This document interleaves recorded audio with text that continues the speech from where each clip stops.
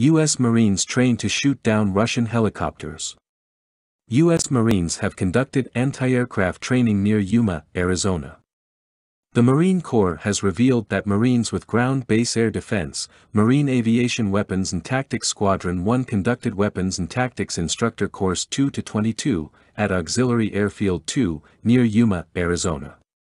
WTI is a 7-week training event hosted by MAWTS-1, providing standardized advanced tactical training and certification of unit instructor qualifications to support Marine aviation training and readiness, and assists in developing and employing aviation weapons and tactics. Marines also trained with an FIM-92 Stinger lightweight, self-contained air defense system to shoot down Russian-made helicopters, including Russian-made Mi-24 Hind. The Stinger missile was introduced to the unit in the mid-1970s. It was one of the first low-altitude ground-to-air missiles of its time. Raytheon's Stinger weapon system has been combat-proven to provide superior air defense for today's highly mobile forces.